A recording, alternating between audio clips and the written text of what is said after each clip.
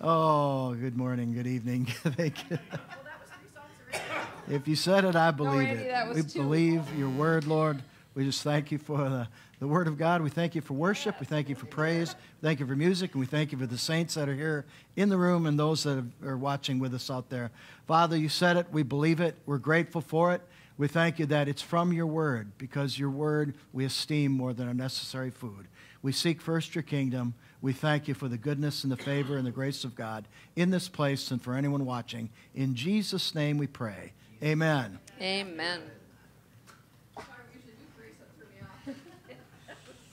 Well, Todd broke a string right at the end of rehearsal, Yeah, so we had to modify. He played a guitar with a boo-boo. Thank you, Josh.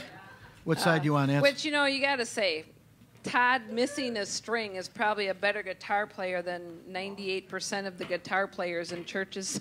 So, Thank you, Todd.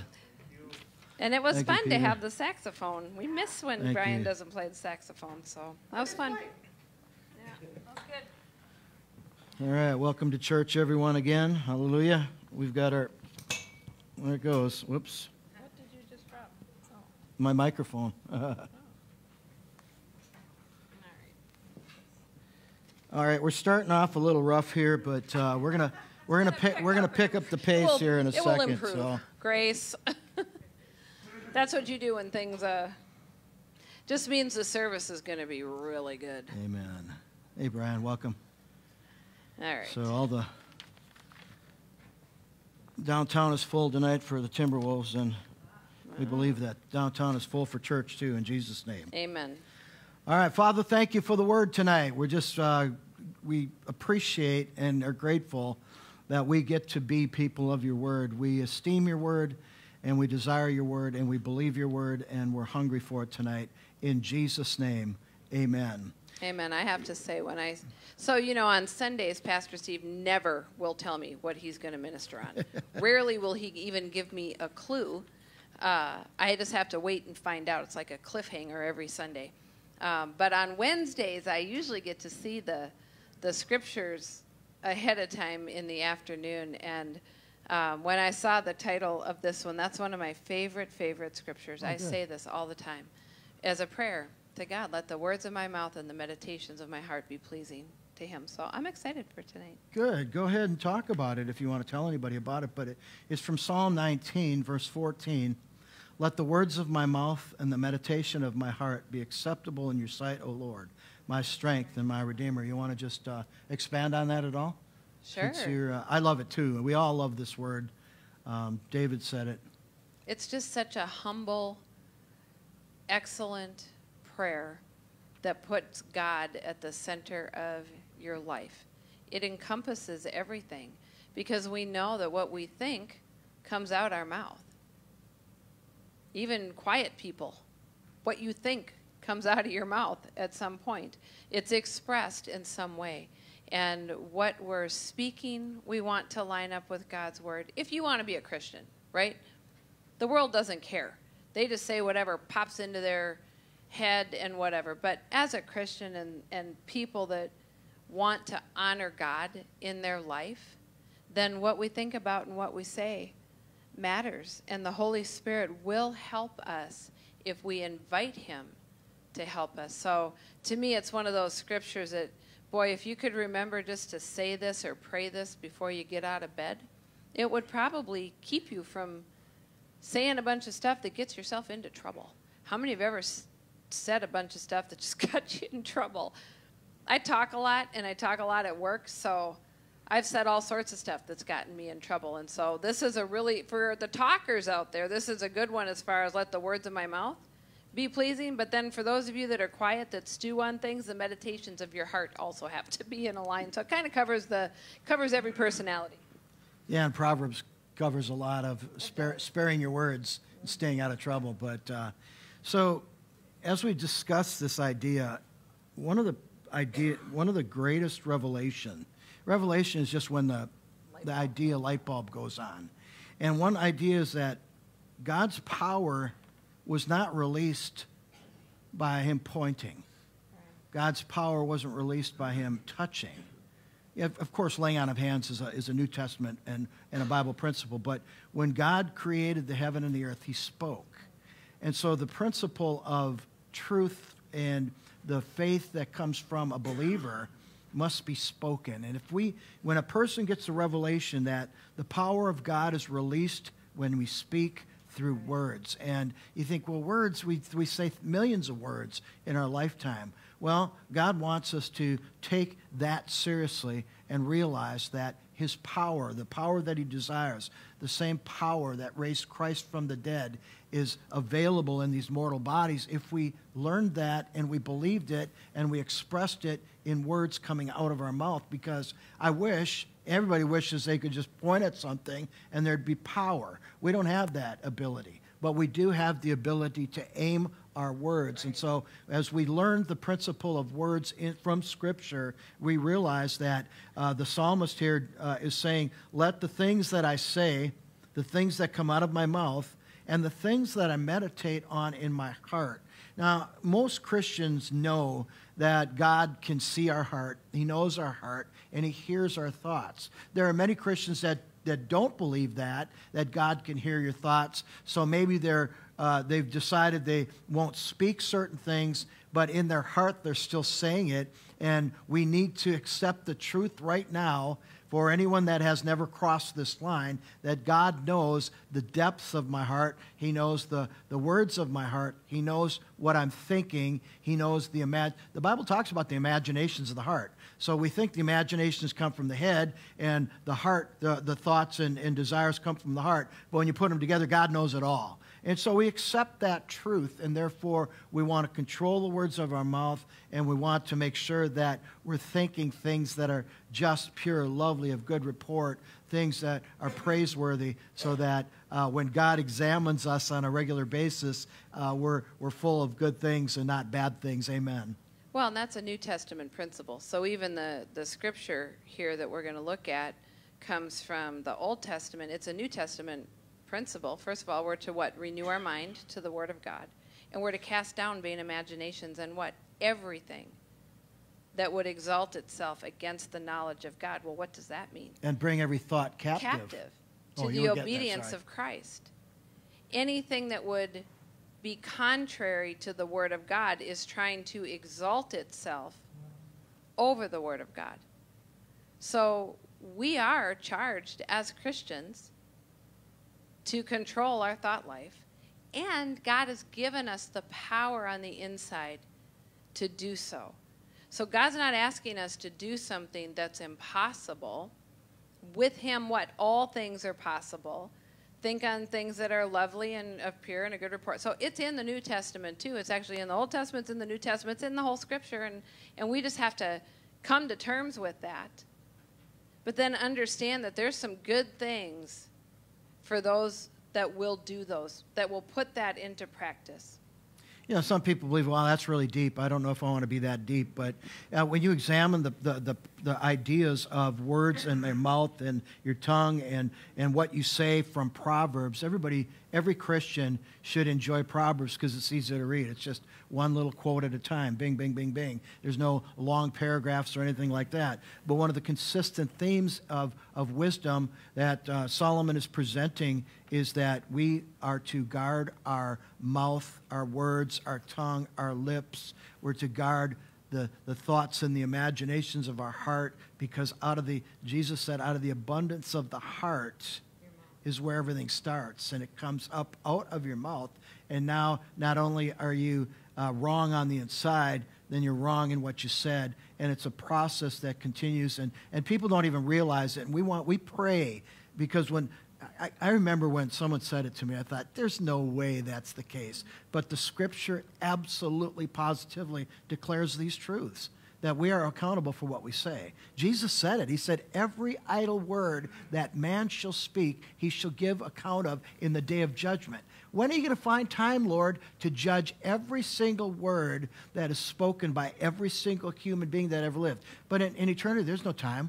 And there's going to be people that step right over into eternity with God, and there are people that go to the great white throne, and at that great white throne, they're going to come and give account for every idle word they spoke in this life. That's a head scratcher. but Jesus said that's the truth. And so we want to examine, or we want to acknowledge, is what I want. Now, you can ask for forgiveness. Well, of course, yes. Yeah. Because we have to do it every day. Otherwise, we'd all be canceled. Canceled is a good word. We'd all be From it, canceled. right? And some of us have more gray hair than others. So then you've got a lot more opportunity to have said a lot of idle words. But you ask for forgiveness. Is that how you get gray hair? By saying idle words? I don't know, but when you ask God to forgive you and you repent of those things, then those things are forgotten, and those things are wiped clean. But we reap the consequences. That's really what people don't understand. You do reap the consequences of the things that you speak, because what you're speaking, you're sowing. And whether you're using faith in a positive for God, or you're using faith in the negative by speaking out negativity, you are reaping those things. You're reaping those things. And so that's why this message is so important. And I think, too, that's why the enemy tries to poo-poo it so much. Why would the enemy care if there wasn't actual truth and power in this? If God spoke the worlds into existence and we speak our faith and can frame our worlds, the world around us, our life, with our words, of course the devil doesn't want us to do that. Absolutely the enemy wants us to speak like the rest of the world, to keep us bound up. So this is super powerful, and when you get a hold of this truth, it changes you. It changes your life. This is next level stuff. And, the body of Christ, if we just take an examination, a lot of the body of Christ doesn't want to know. They don't want to be accountable. But when you want to believe God, when you want to walk in faith, when you want something to change, maybe something needs to change in your mom, your dad, your sister, your brother, your husband, your wife, your children. There are many, many Christians that are asking God for help. Well, this is next level stuff as to how to begin to move towards getting that help from God. God wants you to get control of what you're saying so that he can move into your life with the answers to your prayers. But if you are continually being a naysayer and you continue to disqualify all the blessings of God that are written in his word, then you're canceling. The word cancel again. You're canceling your own blessings by the words that you're speaking. And some people go, well, I don't care about God enough to go to that degree. Well, us in here, we do believe it. Well, then stop praying for God to help you. That's a good point. Very good point. Because God is helping you by giving you the answer in his word. It's right here. Well, that's next level, too. I mean, we're talking next level. We're not talking pablum. We're not talking wah-wah. We're not talking baby Christianity here. We're talking about how to get answers to prayer, how to get power in your life, how to see God's power work in your life, how to see changes. Sometime, you're going to face, everyone's going to face something that they can't change. Maybe your brain power, maybe your money, maybe your will, maybe your strength, maybe whatever it is.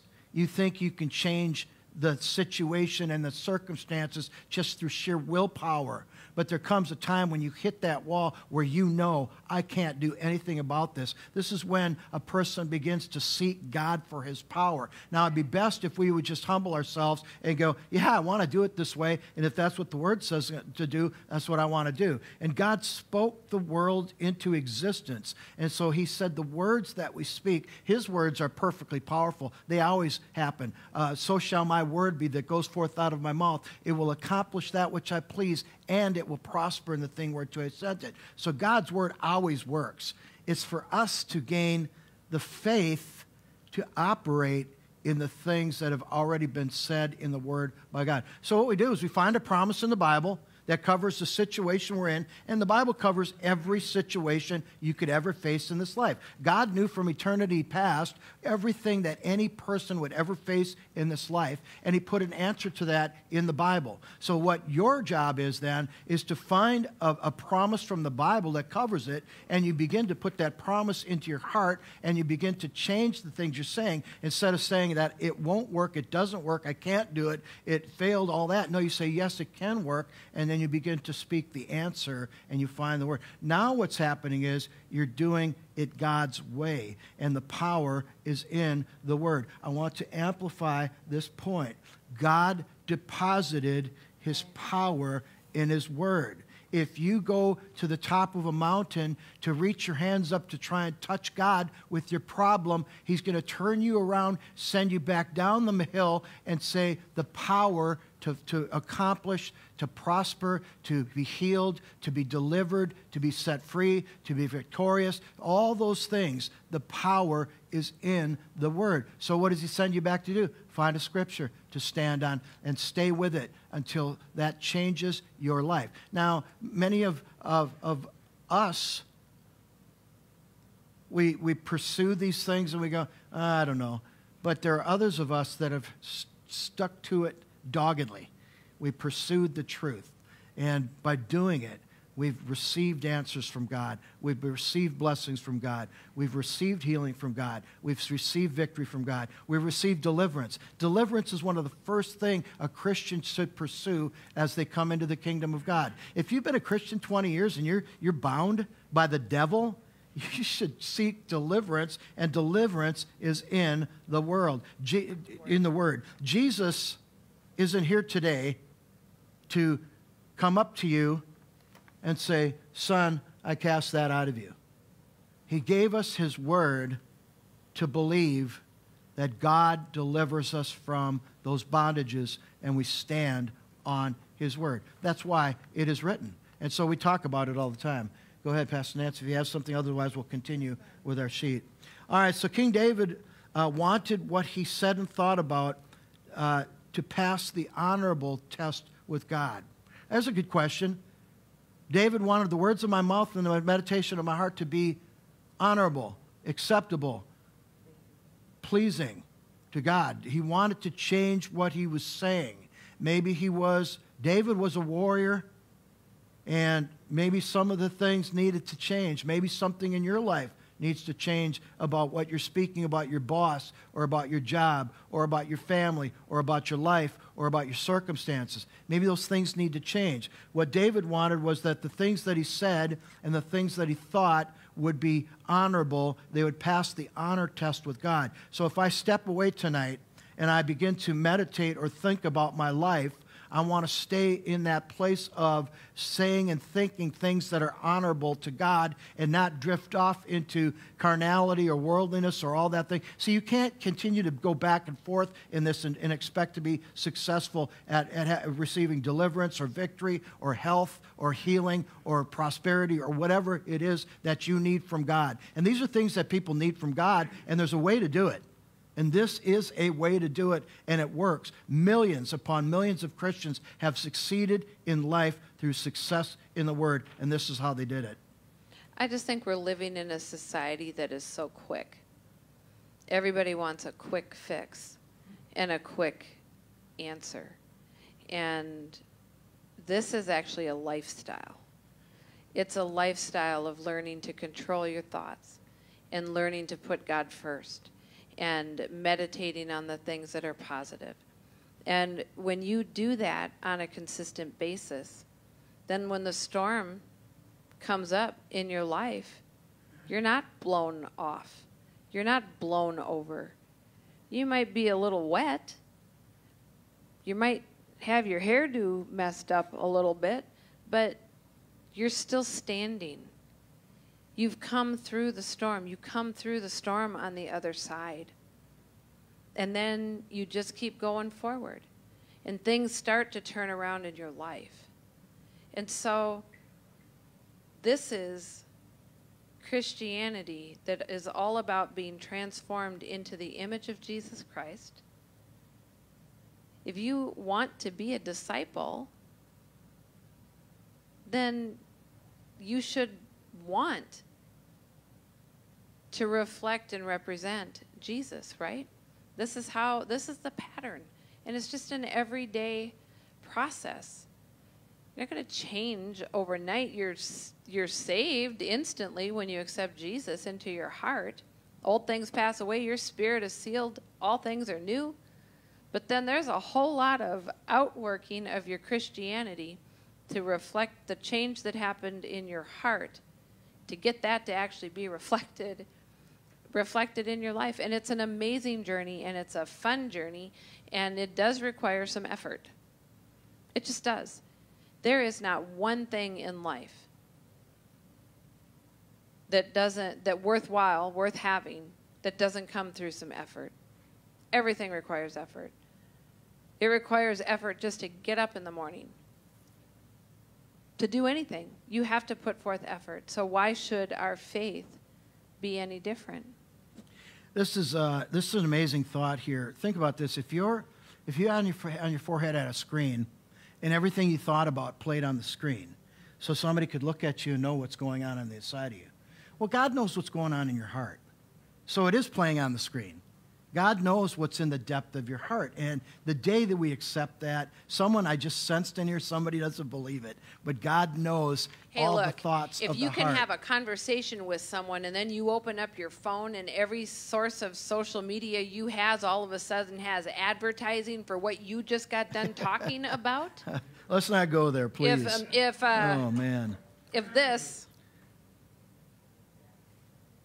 has that, how much bigger is God than this? Amazing.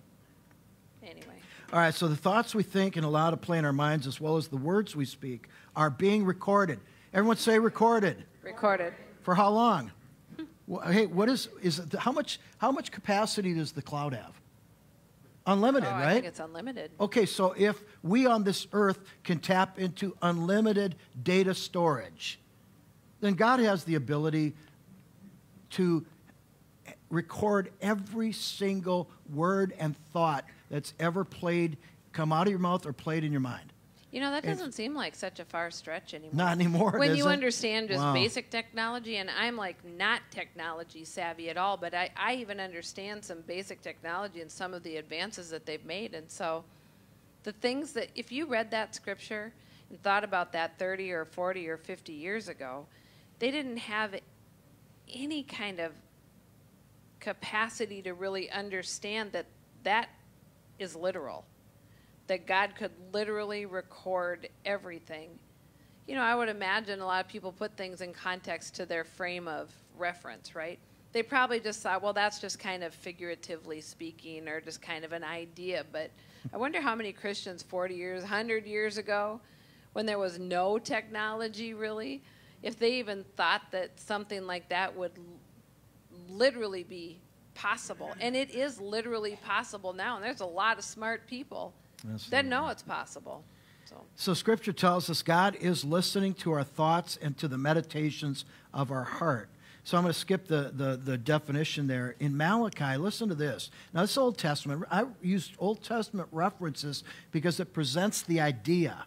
Okay, someone says, well, I don't read the Old Testament. But the point is it gives you ideas that this is the truth of God's word. And so Malachi 3:16 through 18 says, then those who feared the Lord spoke to one another, and the Lord listened and heard them.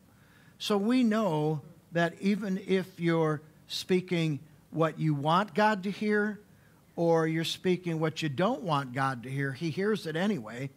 And he also knows the thoughts and the intents of the heart.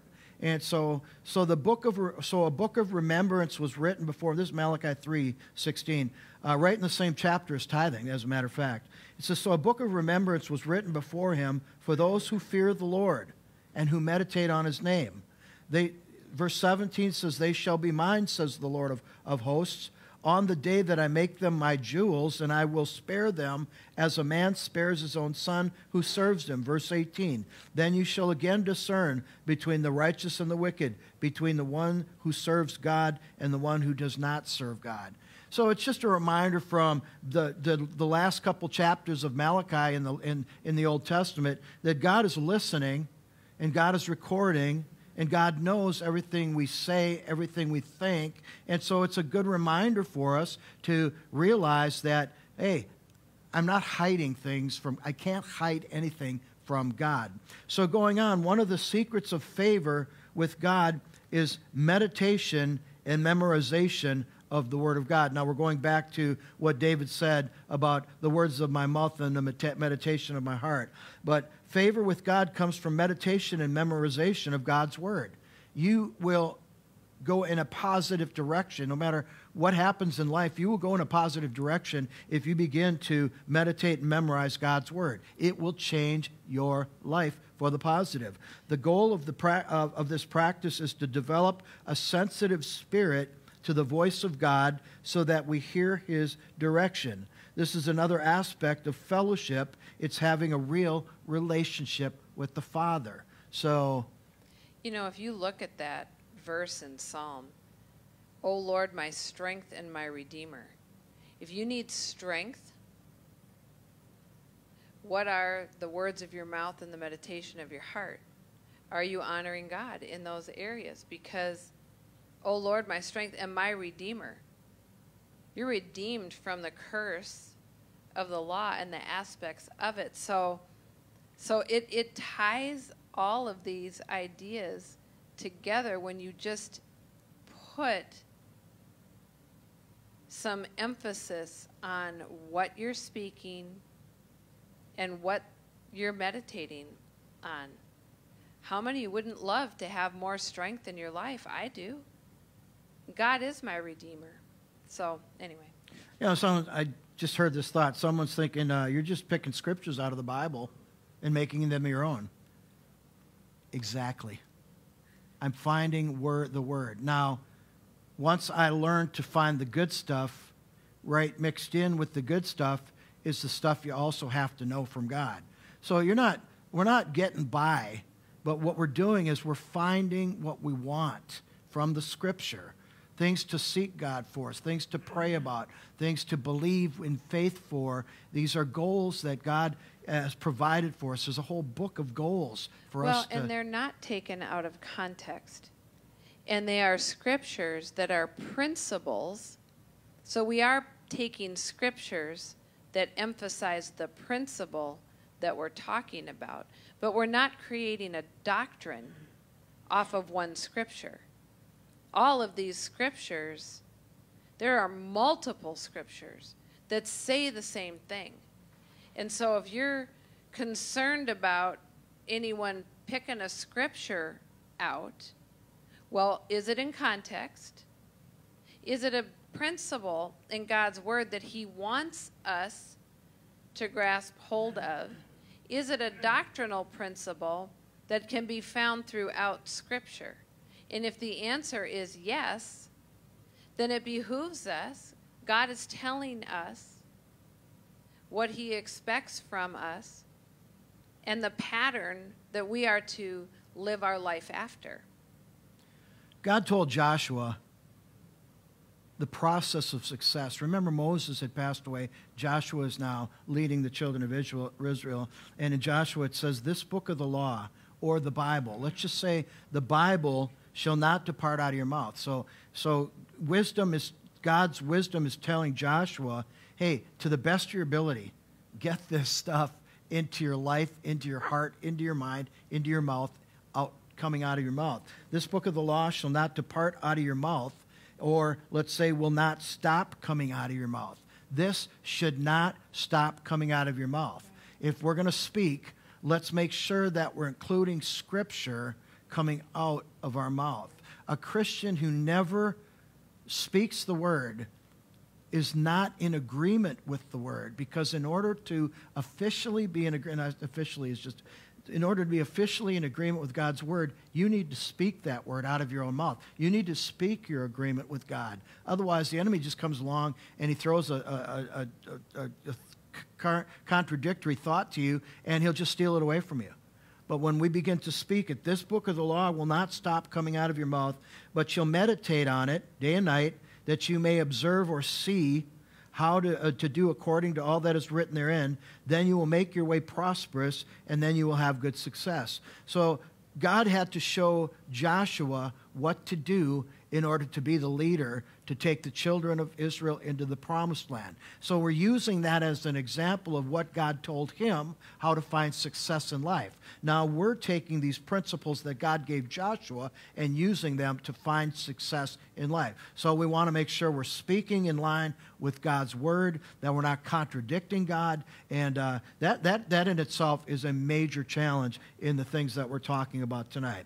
All right, so meditation on God's word builds. I said this. I mean, this is not the word of God. This is just Steve saying this. Meditation on God's word builds an impenetrable stronghold in our heart that keeps us on the right path. So when I meditate on God's word, it's building a stronghold in my heart. And this helps us walk in the Spirit to ward off the world, the flesh, and the devil. That should be a goal of every Christian, to ward off the world, the flesh, and the devil. And by building a stronghold in our heart by the word of God, it wards off the world, the flesh, and the devil. Amen. You have anything? All right, so when the book of the law, any part of the Bible, when we say the book of the law, the Old Testament way of saying it is the book of the law, but for us in the New Testament, we just say any part of the Bible. When it gets into our spirit by memorization, the results are always positive, good, blessed, and favorable for our life. It's going to change our life for the better. So it may seem monotonous, but your life is changing for the better. And that's our goal as Christians, for our life to change for the better. Amen. Somebody say amen. Amen. The word of God is what? Living and powerful, sharper than any two-edged sword. The word of God is a sword. It's the sword of the Spirit. Swords can cut weeds out of your life. Swords can stop the enemy from attacking you, from that attack being successful. Swords are very powerful weapons, the weapons of our warfare. Obviously, we needed them, or God wouldn't have given them to us. The weapons of our warfare are not carnal, but they're mighty in him for the pulling down of strongholds. Well, you activate the weapon, the word of God, by speaking. So speaking it is that faith comes by hearing, and hearing by the word of God. If you don't speak the word of God, it's hard to get that word deep down in your heart. Because by speaking it, you're hearing it, and hearing it. And it's changing things. If you think about something that has to be cut down, you have a bush or something that's just been let go out in your front yard, and that thing needs some serious attention. Just a little snip here and there is not going to do it. You got to go after that thing. But if you stay at it and you have the proper tools, you'll be able to get rid of it. You'll be able to prune it. You'll be able to get it to look great. So there are things in all of our lives that should be better, can be better. Jesus paid the price for them to be better. There's nothing wrong with wanting your life to turn around and be blessed. Because Jesus went to the cross and paid the price for the consequences of our sin so that we wouldn't have to. So we wouldn't have to. And there is healing, and there is freedom, and there is deliverance, and this is one of the ways that you walk in those things. Many people won't believe it because they have guilt and shame. And you know what? This will drive guilt and shame out of your life. It will. You'll begin to see yourself as the righteousness of God in Christ. Why? Because you say it. How do I get rid of the unrighteous feeling of unworthiness? By calling myself the righteousness of God in Christ Jesus, saying the things that the Word says about you. God so loved me. God so loved me. You got to put yourself in the Scriptures. Focus on how much God loves you. Find those Scriptures about the love of God and speak them out over yourself. Words carry our faith, and faith is where the power of God is. When we release it by speaking it. Let's use an example. When Jesus told the centurion that he would come to his house and heal his servant, the centurion told Jesus this. He said, "Speak the word only." Think about that. Maybe you traveled to St. Paul to see a specialist, or you went to another state to see a specialist. But this guy came to Jesus, And he said, my servant is lying at the point of death. And Jesus said, I'll come to your house. I'll vary off the path of where I was going, and I'm going to come over to your house and I'm going to heal him. And he said, I'm not worthy to have you, Jesus, in my home, so if you would just speak the word only, my servant would be healed. Why? Because I know I'm a man under authority. And when my superiors tell me to do something, I do it, because that's the way authority works. Jesus, I recognize that you have spiritual authority over everything, and therefore, if you speak the word from right where we're standing, that word will go all the way home to my house, and it will heal my servant. And guess what Jesus said about it? He marveled at his faith. There was no laying on of hands. There were no prayer groups, and there was no special treatment for this guy. Matthew 8:10, here it is in the back page. The centurion answered and said, Lord, I'm not worthy that you should come under my roof, but speak the word only, and my servant shall be healed. For I'm a man under authority, having soldiers under me, and I say to this one, go, and he goes, and to another, come, and he comes, and to my servant, do this, and he does it. When Jesus heard it, he marveled and said to them that followed, he looked around at everybody. He said, truly I say to you, I have not found so great faith, no, not in Israel. So the great faith was that this centurion believed the word that Jesus spoke carried the power to change circumstance with no distance. Right.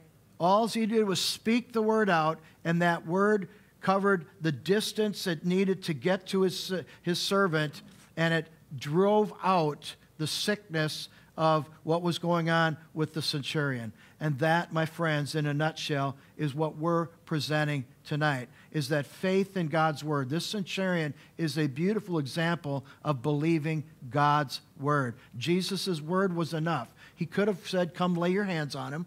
He could have said, come and, the woman with the issue of blood went to Jesus, and she says, if I can but touch the hem of his garment, if I can make contact physically with Jesus, I'll be healed. It worked for her, but it was all through faith. And in this case, the centurion released his faith. Just say it, and it's done, and it happened.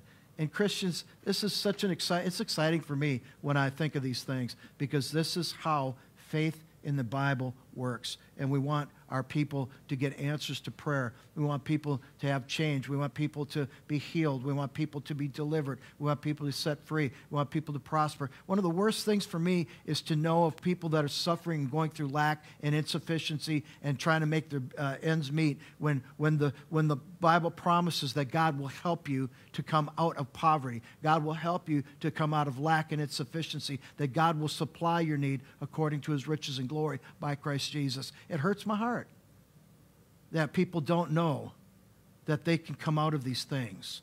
But you're going to have to be a doer of the word.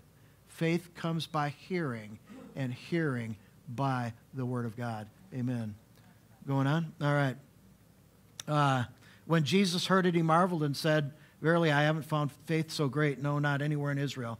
So speaking faith words in English and speaking spiritual words in other tongues by faith, in faith, bring the promises into manifestations. We want to add the prayer, because in 14 of Corinthians, when I speak in an unknown tongue, my spirit prays, but my understanding is unfruitful. So I know I'm praying perfectly when I do that. Sometimes I don't know what to pray for as I should. But when I pray in the Spirit, when I pray in other tongues, I am able to tap into the perfect wisdom of God. And I trust that, I believe that, and I pray that you would believe that too, that you can tap into a perfect prayer when you pray in the Spirit. Amen. All right, 1 Corinthians 2:13 says, these things which also we speak, not in words which man's wisdom teaches, but which the Holy Spirit teaches, comparing spiritual things with spiritual. So in a nutshell there, it's the Holy Spirit teaches a language, and it's the language of the Spirit, and you have the option, you have the right, you have the privilege to receive your prayer language, so that when you don't know what to pray for as we ought, you can pray in the Spirit. Everyone say pray in the Spirit.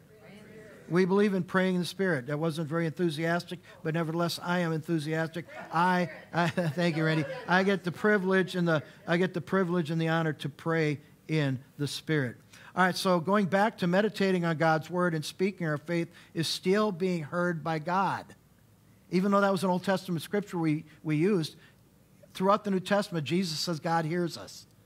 And so he hears us when we pray, and he hears us when we use faith. Praise God. All right, Proverbs 15:4 is an interesting scripture. It says, a wholesome tongue is a tree of life, but perverseness therein is a breach in the spirit. Now, I just looked this up as before we started. A wholesome tongue has healing, has the cure, it has soundness, it has health, and it has the remedy. So a wholesome tongue has all those things: healing, cure, soundness, health, and remedy. And he says, but a perverse tongue, a breach, it breaks it down, it fractures, it crushes, it crashes, it ruins, and it shatters. So if you want to destroy things in your life, then curse it, speak the wrong thing, declare that it's bad, when in reality God wants you to say the blessings are good. Instead, people are saying the wrong things. And so a wholesome tongue is a tree of life, but perverseness therein is a breach of spirit. You know, this isn't just for your own life either. Yeah, but you got to have it for your own life in order to help others. Of course. But if it's all about you, then you're missing the point of your faith in Christianity. Because it's not all about you. It's about being a blessing to everybody else. But if your life is a wreck, it's pretty hard to help anybody else. So these principles you put into practice to get your own life going in the right direction, so that then you can become a blessing to those around you. Then we begin to listen to other people, and you go, hey, those people know this stuff. And then you go, those people don't know this stuff. But we like to focus on those people know this stuff, and they're saying the same things we are because they're being doers of the word, not hearers only. Amen. All right, so then Proverbs goes on in 4:23, keep your heart, or guard your heart with all diligence, for out of it are the issues of life. The New Living Translation says guard. Guard your heart above all else, for it determines the course of your life. And we started out by saying, God hears the thoughts of your heart.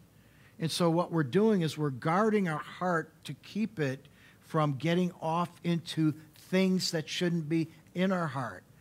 Jesus said, out of the heart proceed all these, Jesus listed off all these things that are in the heart. But when you begin to put the Word of God in, it begins the washing of water by the Word. It begins to rinse out all those things out of your heart. Somebody in the room, somebody watching right now, you're going, how do I get the junk out of my heart? Be a doer of the Word, put the Word in. The washing of water by the Word will rinse out all the stuff. The fuller soap of God's Word will soap and scrub the stuff out of your life, and pretty soon you'll begin to swing towards having a pure heart, a clean heart. Create in me a clean heart, the psalmist said. Create in me a pure heart. How do I get to that place if I'm full of weird thoughts and all that junk that has accumulated all my life? You can change it. God gives you the power in His Word to change it, and these are principles that will change what's in your heart, because it's critical for us Christians in this day and age to not live a double life where we've got this really horrid stuff freely playing on the inside of our heart and mind when God knows exactly what's going on in your heart and mind. So what do? The cleansing, the washing of water by the Word will cleanse out our heart, and pretty soon, create in me a clean heart, O Lord, and we'll be able to look God in the eyes. We'll be able to stand before Him. We'll have faith. We'll have strength and courage. And I believe that with all of my heart. Amen. All right, so wrapping this up, unless Pastor Nancy had a comment. All right, so Psalm 1:2 says, His delight, the person, blessed is the person who walks not in the path of the ungodly, and then it goes on. But in verse 2 of Psalm 1:2, it says, His delight is in the Word of God, or the law of the Lord, and in the Word of God does he meditate day and night. So I don't know anybody that meditates day and night, but the idea here is that 24 hours a day you can talk and think about God's Word. Amen. All right, thank you very much. Psalm 91:2, I will say of the Lord, Psalm 91, wow. We need Psalm 91 every single day. I will say of the Lord, He is my refuge, my fortress, my God, in Him will trust. I am saying that out loud. I'm building it into my heart, and I'm speaking it by faith. So Psalm 1, going back here, and instead of I wrote a note here, instead of staring at your phone all day, just to look at nothing, reading news and what happened on the Oscars or whatever the award show was. Hopefully no one, I don't know anything about it. I just knew on my football show that there were stuff going on. But the point here is that we want to put the Word of God in our heart and our life. And so this is the blessing that comes with it. Psalm 1, blessed is the person that walks not in the counsel of the ungodly, nor stands in the way of sinners, nor sits in the seat of the scornful, but their delight has changed into the law of the Lord, and in the Word of God, the law of the Lord, does he meditate day and night. That person's going to be like a tree that is planted by rivers of water. They will bring forth their fruit in their season. Their leaf will not wither, and whatsoever they do will prosper. That's a beautiful life for someone who will believe it. And so we take by faith these promises, and we take these scriptures, and we put them in our heart. We stand on them, we believe them, and we expect and believe them to come to pass in our life. Do you have anything before we? Yeah, if you look at verse 1, blessed is the person that walks not in the counsel of the ungodly. That's a problem for a lot of Christians if they are continually listening to people that don't know God and allowing them to speak direction into their life. That's the counsel of the ungodly. We want to be around godly wisdom.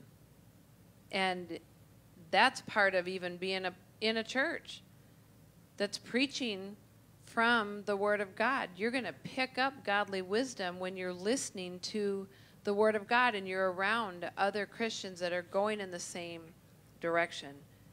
You don't want to walk around and your coworkers or your family members, or no matter how good they may be as a person, if they don't know God, they don't love God, and they don't care about moving forward with God, that is not someone that you want to allow to speak direction into your life. And then sure, don't stand around where sinners are hanging out. That to me says you're just putting yourself where you are going places that you should not be, that are not good. It's not going to produce good fruit for you to be there. So knock it off. And then don't sit down with people that are mocking God and scorning God. Limit. You know, that might be a close family member or something, but you can limit or cut that voice out of your life. For the most part, you can probably cut it out. Or you can significantly limit people mocking. I've even stopped people that I work with or whatever. I don't bring my pastor self necessarily to my job, but there's been a few times where someone talking around me has crossed the line, and I'll just nicely, did you hear me? Nicely correct that. I am not going to allow someone to mock or scorn God to my face or whatever. She's bold and courageous. She'll do it, no doubt. And they've stopped, every single one of them. I've never, and they've caught themselves. But if you don't have a relationship with God, or, you know, out of the abundance of your heart, people will speak. But there's a lot of Christians that are, for lack of a better terminology, playing with fire. You think somehow that you can hang around with a bunch of sinners or a bunch of ungodly people, or put yourself in positions and your faith is strong enough or whatever, and I'm telling you, that's deception 101, because that's not what the Bible says at all. At all. We want to be strong in our faith so that when we are put in positions, we can make a difference for the kingdom of God. But I don't put myself in position for any of these three things to happen. So it's just wise counsel. Absolutely. If you want your life to be better tomorrow than it is today, then you got to do something different tomorrow than you did today. That's just... All right, wrapping this up, the Apostle Paul warned Pastor Timothy, or Timothy, just anybody, in the context of avoiding deception, lies, and the things that cause people to walk away from their faith. to stay nourished in the words of faith and good doctrine, the Word of God. And so he told Timothy, meditate on these things.